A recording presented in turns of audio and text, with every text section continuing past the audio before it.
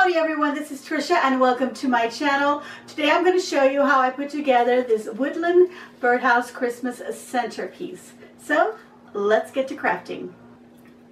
Alright, so for my centerpiece I have chosen these three little birdhouses. I happened to purchase mine from the Dollar Tree. I found this in the craft section of the Dollar Tree. They had another design, but I chose these three. You can purchase your little birdhouses from wherever you wish, or if you want to create them yourself, of course you can do that.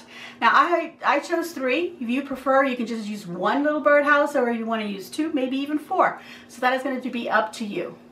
And I have chosen this wooden plaque as my base, and I chose it so that it was large enough so that my birdhouses fit within the parameter. So whatever you choose, just make sure that your birdhouses will fit within the parameter of your base. I'm going to be using a dowel stick. Now I only chose one. This is a 5/16 inch by 36 inches in length. Now you will choose however many dowels you might need, because that will depend on the height that you want to place your birdhouses. I'm going to use just this one stick to decide how tall I want my centerpiece to be. I'm going to be using some styrofoam. This is just some packing styrofoam that I'm going to be reusing for my project. You can choose whatever style of styrofoam you want to use. Just make sure that it is just the size to fit onto your plaque. And here I have some garland. I'm only going to use a little bit from this. I won't use the whole thing. So you just need a scrap from this, enough to cover your styrofoam on your base. I have chosen this holly greenery to also decorate the base of my birdhouse. And here are some additional items that I'm going to use to decorate the base of my centerpiece. I've got an extra little pine spray here, a little scrap of Dollar Tree garland. I've got some mini little pine cones, some little holly leaves with some little berries on it. Also got these little twig wreaths. I'm going to take them apart and see how I can decorate my base. To further decorate my centerpiece, I will use these mini ornaments that I got from the Dollar Tree. I have these little red birds. You can choose whatever color you want, if you even want to put any birds on there. I also happen to have this little Merry Christmas ornament that I had left over from last year. I believe I got this in a package from the Dollar Tree. Alright, so to decorate my birdhouses, I am going to paint them. You can choose to paint them with acrylic paints, whatever color you want to choose. I'm going to go ahead and paint mine in white, and I will paint the base and the birdhouses with this. I decided that I want to have a black roof, so I'm going to use some black paint for that. You choose whatever colors you like. I have some brown here as an example. Here I've got some faux snow that I picked up at the Dollar Tree. $1 for all this is a pretty good deal. I also have some white glue that I will be using, and some spray snow. I also have some ribbon here that I have chosen so that I can create a bow to put on my centerpiece, and I've got a chenille piece of wire here that I can use to tie up my bow. In addition to the white glue, I will be using a glue gun with some glue sticks here to adhere all my parts together. I will also be using wire cutters, scissors, my little craft knife, and some brushes for my paint and glue. I forgot to mention another supply item, and it's going to be these greenery pins so that I can attach my garland to my styrofoam. Any other supplies that I failed to mention at the beginning, I will let you know as I do the video. Alright, so first I want to cut my dowel stick, and I'm going to cut it at 3 different lengths because I want my little birdhouses to be at different heights. So you could do some measuring and mark the first length, and then the second, and then of course your last one. The last one of course will be the shortest, so I think I'm going to cut that right now because I don't need it to be that tall. So I'm going to cut it about right here. I'm just eyeballing it. You can of course do your own measuring. I'm using my wire cutters to cut into my dowel, and I'm just kind of pressing in and marking it with my wire cutters. If you want to use a saw to do this, especially if you get a thicker dowel, do so. So this helps me, and it does a good job. And then all I do is just press down on it. You can even take some sandpaper and sand it down a little bit. I'm going to take this one and press down on it as well to just give me a little bit of a flatter surface here. Okay, so now I have this really long piece, and I want 3 sizes. I definitely want the second one to be taller than this one, and I'm going to go about the difference of the size of the birdhouse here, and that is where I'm going to cut it. And of course I'm just scoring it.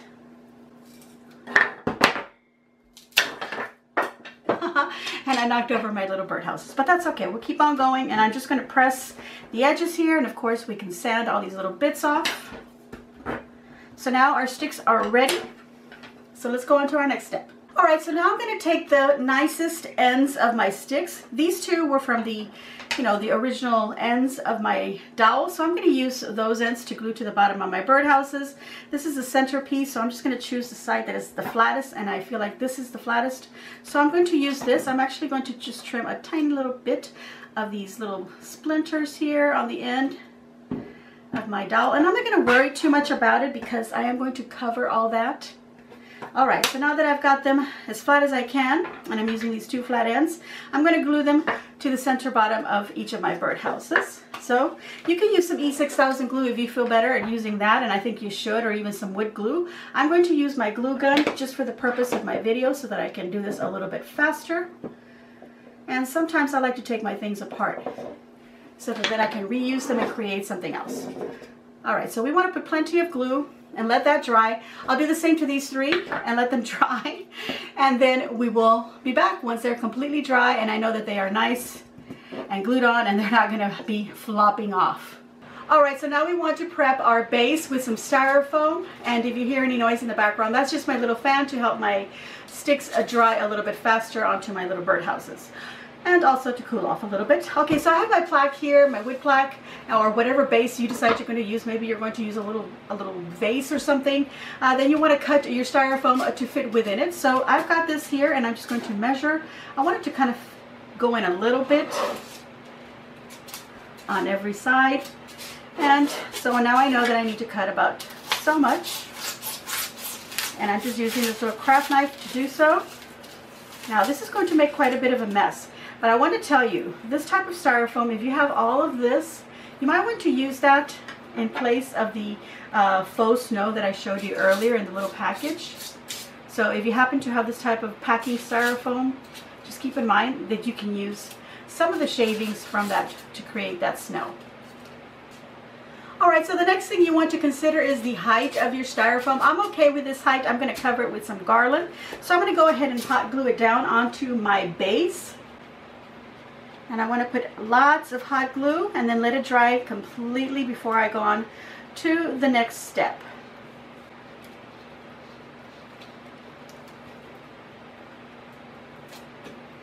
All right, so now I've got all my little birdhouses stuck on here and my styrofoam is stuck to my base, whether it's a wood plank or a container of some sort. Now it's time to decide at what heights I want this, and of course I could use a complete height, but I feel like it's way too tall, so I'm actually going to shorten it. This other one, I'm going to use the height of the roof area right here to decide. So I'm going to trim it about right here, and if I have to, I'll trim these a little bit more. So I'm going to cut off a good piece. There we go. I'm just pressing it down onto the table. I don't have to do that because this is going into styrofoam, so it's not really important. Okay, so I want to put this somewhere back here because I need the space here for my other birdhouses. Hot glue, and then insert it, and then do the same with the others. Just choose your height.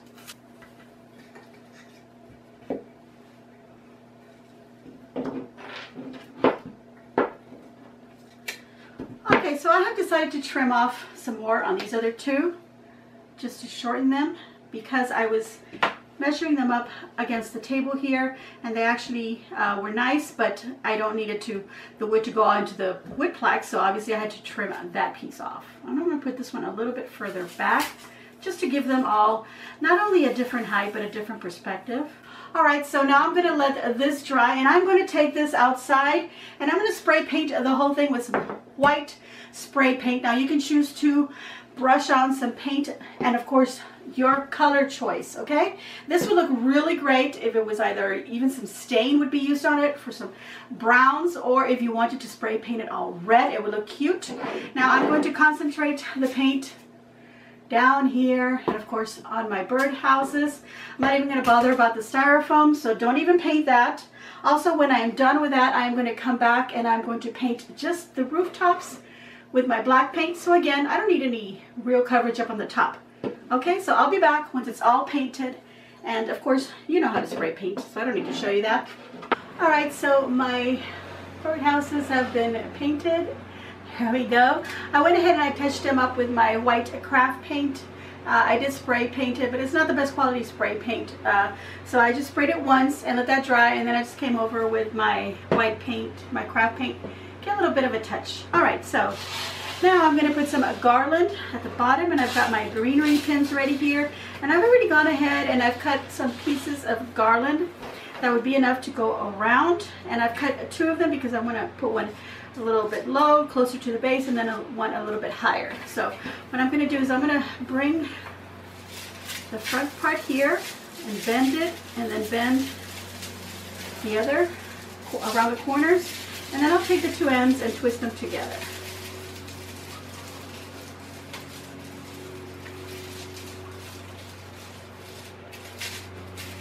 Okay, now I can take these greenery pins and help me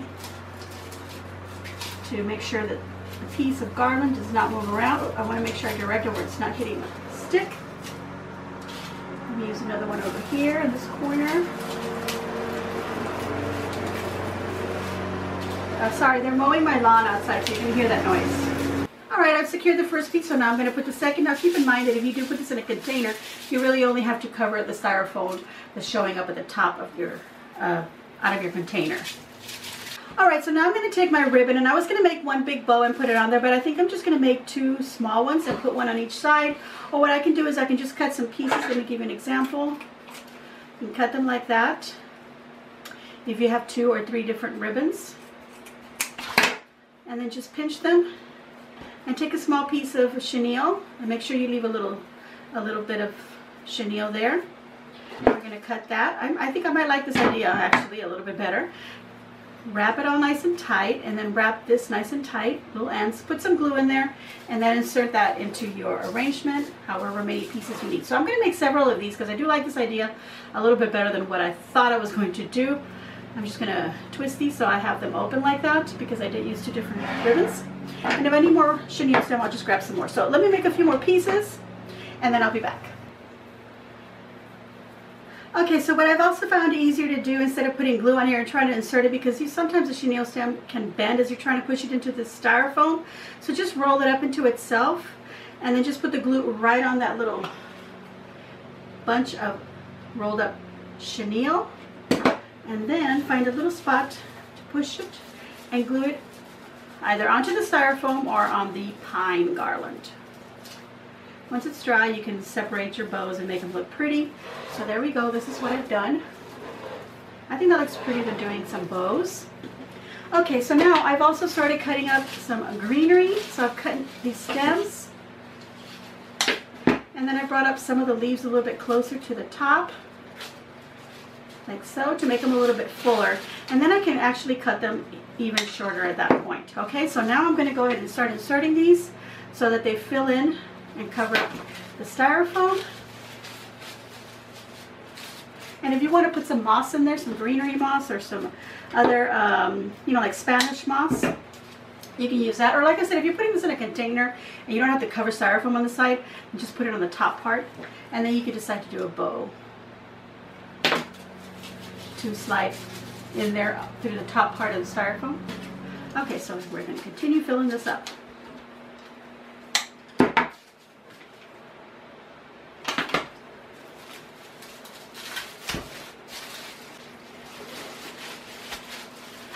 Alright, so I finished filling it up with all the greenery that I want on here. Let's lift this up so you can see it a little bit closer there. And I tried to cover wherever I could see styrofoam showing through. Alright, so let's go to the next step. Alright, so I also have these little ornament balls, and I'm going to go ahead and glue some here and there in my arrangement.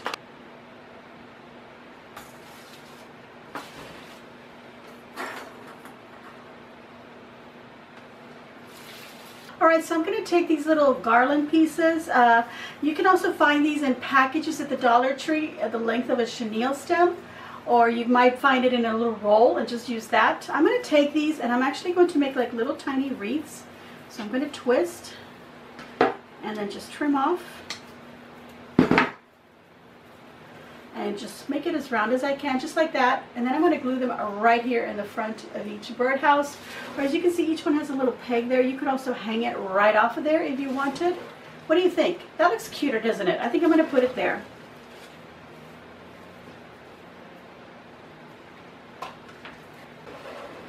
Okay, so at this point, I can now decorate my little wreaths.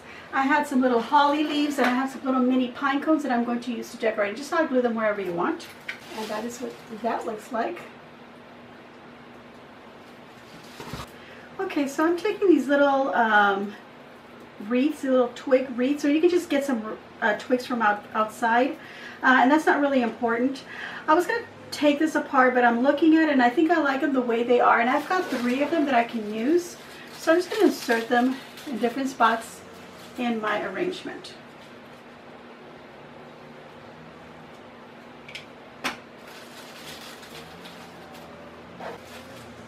Alright, so there we go. I think that looks really pretty.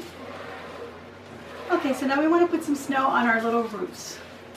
Alright, for this next step, I took some of these little faux snowballs, put them in a little jar. I wouldn't recommend that if you do have a little jar that has a lid, that whatever you have left over in there, just seal it up with a lid so that the glue that we're going to put in there won't dry on you and you can use it in case you don't use all of it. So I'm going to take some white glue and pour some in there. And then just kind of mix it up. Forgive me, there's someone doing my yard work outside. Okay, so now that they've got glue on them like that, they'll be easy to stick onto our little roofs here, like so. Now you could also use your hot glue gun and put little dabs of glue so that everything stays in place. So this is the way I'm going to do it. I'm just going to push them down a little bit more to make sure that they do glue on, and then we're going to go ahead and let that dry really well. So I'm just going to cover up a little bit of the roofs with this. I actually added a little bit more glue so that they can stick down a little bit easier. You could, instead of using the glue, you could also use your white craft paint in there, and that'll also, you know, like if you're painting it on, the paint will dry, and of course these will dry within the paint. So you can do that as well. Okay, so I've done putting all the little bits of snow that I'm going to put on my roof. Now, if any of them don't dry sticking on here, I can just use my glue gun to stick them back on. So I will wait till they're all dry and make sure they're stuck. If they're not, I'll use that. So now I'm going to use some spray snow. And so while all this is drying, my spray snow will dry as well. And I want to spray it here on the bottom, a little bit on the top as well. Okay, I'm going to stop before I get carried away and put too much of that. So we'll let that dry and we'll be back. Alright, so I'm putting some of the last finishing touches on my little birdhouses, and I'm adding the little birds right on top of each one. And then I put this little Merry Christmas sign right here. Just put a little bit of glue. It had a little string and a little loop, which I just cut off with my scissors, and I think it looks fantastic. I checked this glue here. I'm just removing the webs from my glue gun here. But I checked these little snow bits that I did with the regular white glue, and nothing needs to be re-glued with my glue gun. Everything is stuck on there really well. And there we go.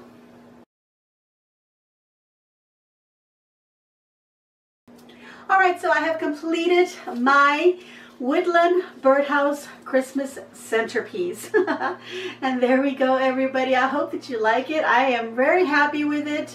So I'm going to go ahead and give myself a big old thumbs up. And I hope that you too will give me a big old thumbs up. And leave a nice comment down below and let me know what you think. Will you be doing something like it? A little bit different, or if you have any other suggestions of something else that we could add to this, or maybe not even put on here.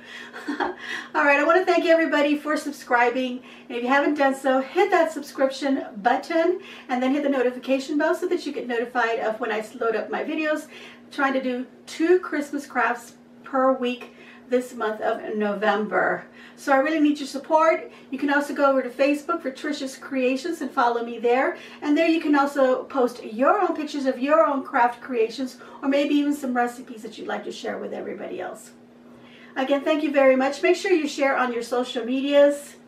View the video in its entirety. Be kind and respectful towards each other. And as always, enjoy.